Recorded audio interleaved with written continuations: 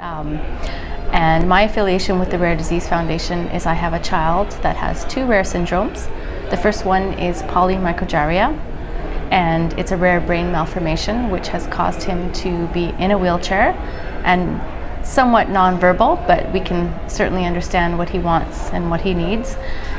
He also has epilepsy, and he also has a rare overgrowth syndrome called Weaver syndrome.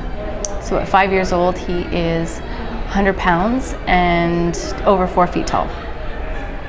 So you can imagine trying to get a 100-pound child who's in a wheelchair from point A to point B.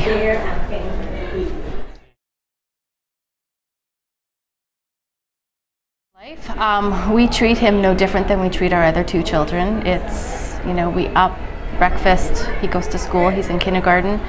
He does everything that any other kindergarten student would do. We just adapt it for him.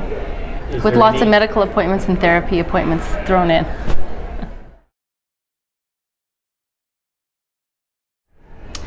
There's always research going on for polymicrogyria, but the condition is static, so it's not going to change his life. It may help maybe prevent somehow. With respect to Weaver, there's lots of research going on with Weaver syndrome. It's not going to change his treatment or his day-to-day life. However, one condition of Weaver syndrome is childhood cancer, so it may help better screening.